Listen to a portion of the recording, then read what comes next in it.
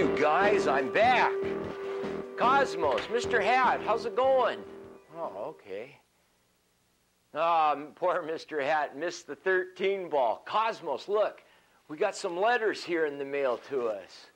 Boy, oh boy, what a lot of work I did this last week. Yeah, that's right, me working. But I'm telling you, Cosmos, whew, the Chehalis River's got nets in it that are no longer killing the fish because they're derelict. Removing these silent killers from the seafloor is really a good thing. Hello, everyone. I'm your host, the Doc, GhostNet guy of Washington State. Of course, your co-host for this upcoming film short on the YouTube is Cosmos. Oh, that guy. Him and Mr. Hat, of course, have been playing all week. And me, I'm up there on the river removing derelict gear. Someone's got to work around here, you guys. Oh, well, whatever. Anyway, we got a couple of letters in the mail, and one is from an individual that I thought you might enjoy his idea. He had a great idea. I'm going to share it with you here. Dear Doc and Cosmos, I have fished the Northwest waters for most of my life, and I enjoy fishing the South Sound. Is it possible that you can take your underwater camera and film the seafloor in the area that I like to troll so that I can view it up on the YouTube? Wow. And see the area so I can catch a few more fish and not lose my gear. You know, that's a great idea. Cosmos, come on. Let's look into the right eye of Cosmos and learn about trolling the Point Richmond area. And we're going to start off at the Minesweeper. Come on, Cosmos, give it up. Nice. See? Right now we're in 80 feet of water, and we're drifting towards the south, and we're off the Minesweeper. Now, to give you a better idea of where we're sitting, let's go topside over to our topo map, and I will point right here in this area on the spot.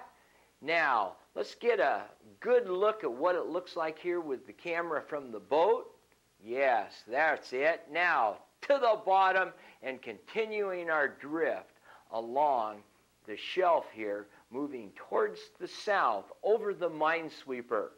This area holds structure, and many times we'll use the 3D structure scan from Simrad. This helps us identify and locate this derelict gear, of course, that's laying on our seafloor. And in this Minesweeper, there is a net tangled on the bottom. However, it doesn't seem to be fishing. As we move towards the south more, you notice that the bottom now has become more tight in rock. You know, it's amazing. Over the years, with Mount Rainier has blown these granite rocks, some of them the size of a car, are lying on the seafloor in particular areas.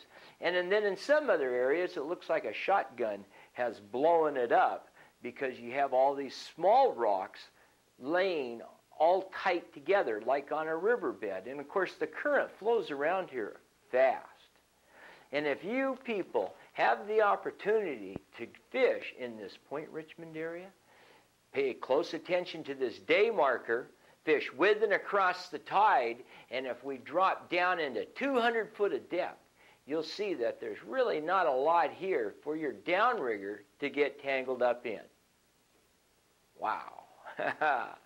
And affirmations of life, oh, this is one that I want to share with you. Kids, I think you need to take your dad fishing. Have what we call a boys' day out on the water, and if you want to catch these type of fish with ultralight gear, you know, I took that rig you gave me. Yeah? I took that down. Sit on your lure, that's right, and yell, sick 'em. All right, until next time, make sure you wear your life jacket. Boys' day out.